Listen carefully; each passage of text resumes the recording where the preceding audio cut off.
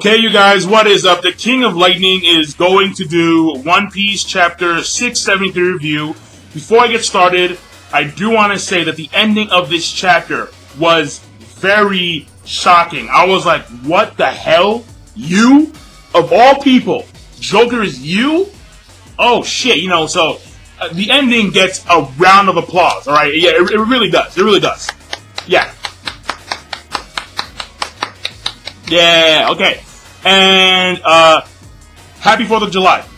That being said, let's dive right in. I want to dive right in. So, this chapter starts off, and we're on a random island in the New World.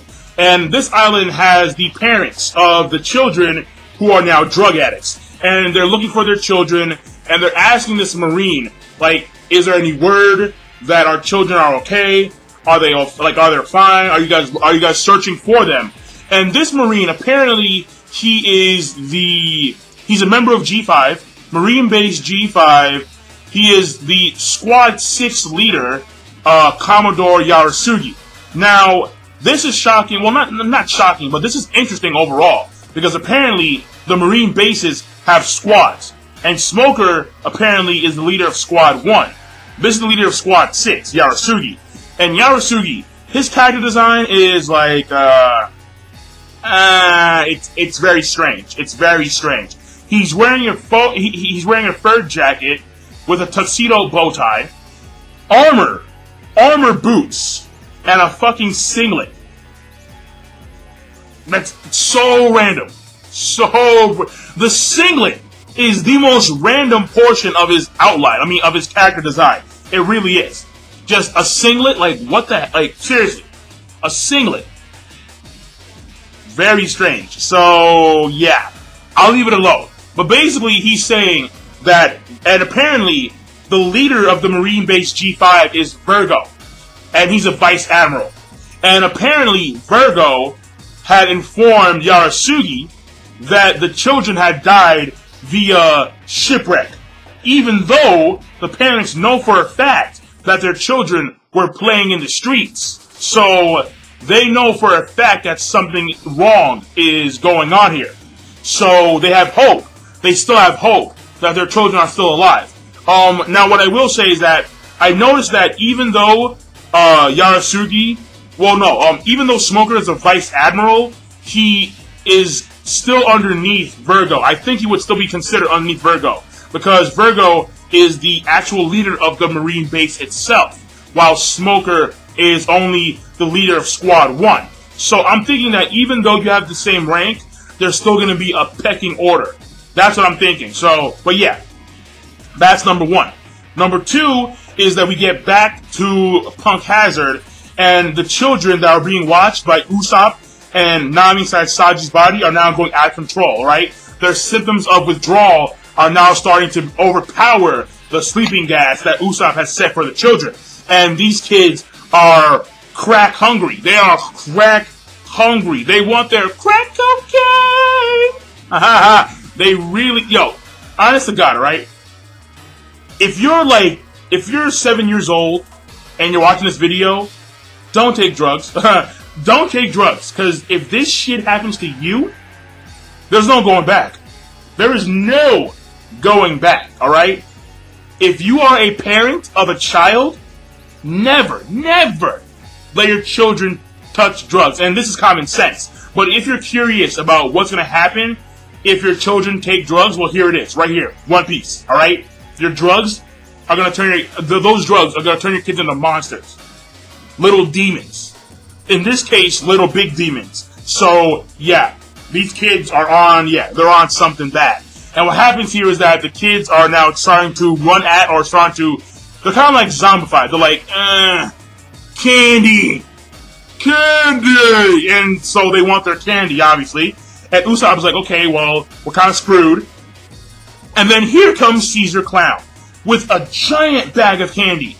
And they're like, hey kids, here's the candy. They're like, Master! And then Nami and Usopp are like, oh shit, Master. He runs this joint. So clearly, I mean, don't be surprised if Usopp and Nami inside Sanji's body wind up being thrown into the same cage that Luffy, Law, and so on and so forth are in. So that's number one. Number two. Number three is we return to Zoro, Kinemon, Brook, and Sanji Sainami's body, and they are running away from the slime, and apparently the slime is pissed off, and all of a sudden the slime starts taking a shape, and it turns into some weird amphibian. I forgot what it's called. I'm not too sure what it's called. I know it begins with an A. I'm not too sure, but I know it's an amphibian. But the thing is that this creature is called Smiley, and Smiley ate, I think it was that, yeah, this amphibian, I believe, ate the Shara Shara no Mi mottled gelatinous gas. I think so, yeah, I think so. So, and it's a really, really big poison amphibian. And apparently the poison amphibian travels via dispersion, meaning that the poison amphibian it spits out poison. This poison is a life form, or it's a part of the actual, like, amphibian. And what happens is that, basically the way it works is that once this amphibian spits out poison, the poison starts to clump together once again and recreate the amphibian. That's how it moves. I believe so. That's why the poison always, that's why these poisonous blobs always start to converge on one another. Because that's its means of locomotion. Dispersion. I believe so. And basically, Zoro, Kinemon, they're like, you know what? We don't want to fight it, so let's go to the lab and run away. Alright? So they're going to go to the lab and run away. And this leads to point number 4, which is that, is it 4? Yeah, 4. Which is that the Marines that are underneath Smoker and Tashigi, they're trying to break in to Caesar Clown's lab because the poison slime is all around them. So this means that Zoro, Kinemon, Brook, and Sanji Sainami's body are going to run into the Marines. The Marines are going to get their asses saved by Zoro. Zoro, he told you, cut the doors and that's it, Now, point number 5 is going to be the reveal of Joker. Now, what happens here is that now we shift scenes to Virgo, Monet, Luffy, Law, Robin, Frankie, Tashigi, and Smoker. Now those 6, Tashigi, Smoker, Law, Luffy, Robin, Frankie, they are in a cage right next to Virgo and Monet. And then, by the way, if you're wondering, that piece of meat on his face, no homo, that was Hamburger. So, yeah, that was Hamburger. Apparently Virgo really, really likes hamburgers, apparently. So, I'm just saying, kind of weird. But, what happened here was that Smoker is talking about how he made the deduction that Virgo was the one who had changed the records from a kidnapping case to a shipwrecking on that random island in the New World. Virgo was the one who changed the records. And he realized that Virgo was working for working for Joker for a very long time. And he's kind of ashamed in himself for not realizing earlier. Now, Law says, well, don't be surprised. Because apparently Virgo, since his joining of the Marines, had been working for Joker for a very long time. I believe it was 15 years. And this shows you how far Virgo is willing to go for Joker. And then Virgo says that he's going to wind up killing Law and Tashigi, and then he's going to hide it underneath an accident. So what happens here is that Luffy, he's like, yo, Traffy, who is Joker? And then Law reveals that Joker is Don Quixote, Don Flamingo. Joker, who has Marines at his disposal, is Don Quixote, Don Flamingo. This motherfucker. Yeah, straight up. Because this man he's too much. He has so many assets at his disposal. For what purpose? What is Don Quixote's agenda? What is his agenda? I'm not too sure. The era of smiles. I mean, I don't know. But that being said, it was a crazy reveal as to who Joker was. Just showing you how influential Don Quixote really is. And you know for a fact that he's going to play a lot of roles in future chapters. Now, That's the end of the chapter right there. Now, I have a theory on why Trafalgar Law. Now that we know that Don Quixote is in fact Joker, and we know that Law used to work for Don Quixote, then I have a theory on why we don't see Trafalgar Law's crew anymore.